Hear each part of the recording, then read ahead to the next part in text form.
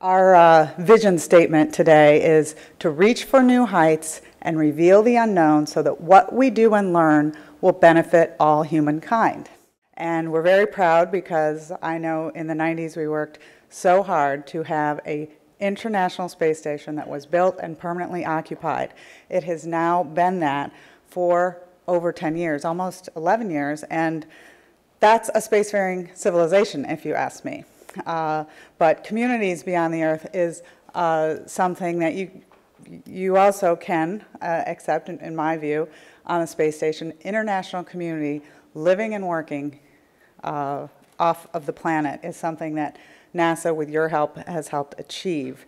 However, I know we want to go further, and I think you know that the whole basis and underpinning for what we are trying to do in this administration is return NASA to that more classical role of our 1958 Space Act of investing in technologies that will then help create the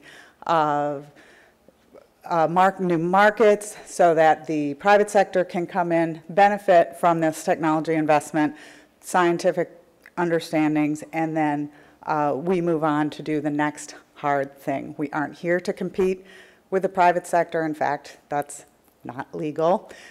We are here. It is not a bad thing. It is what we should be doing in the government to open new markets. And this is a role we take very seriously. The issue, though, is that's not our only job. Our job is also to expand farther.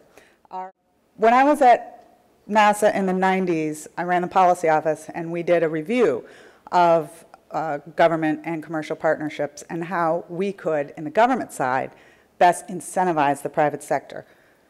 Number of things we came up with. Prizes.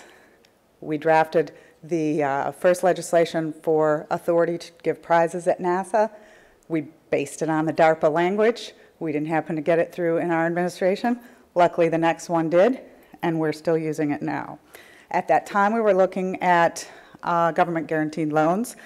It didn't happen to work out, but it's another tool in our toolbox.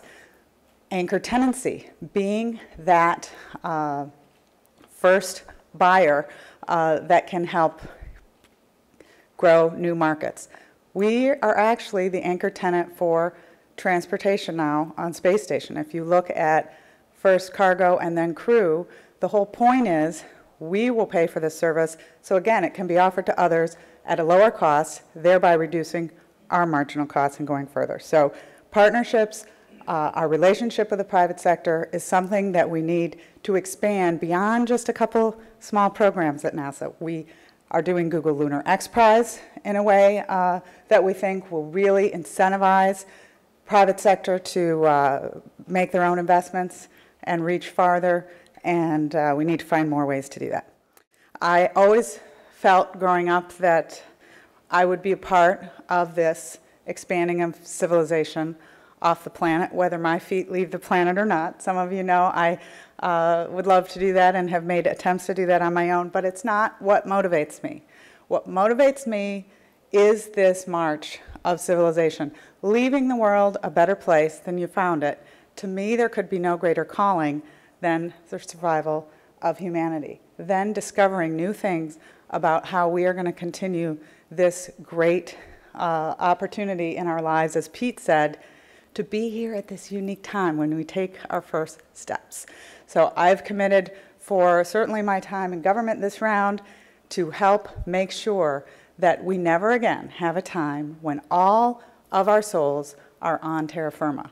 We have not had that since I was at NASA last time, and we are continuing to do that on the International Space Station. But it's not enough. With your help, we'll go further.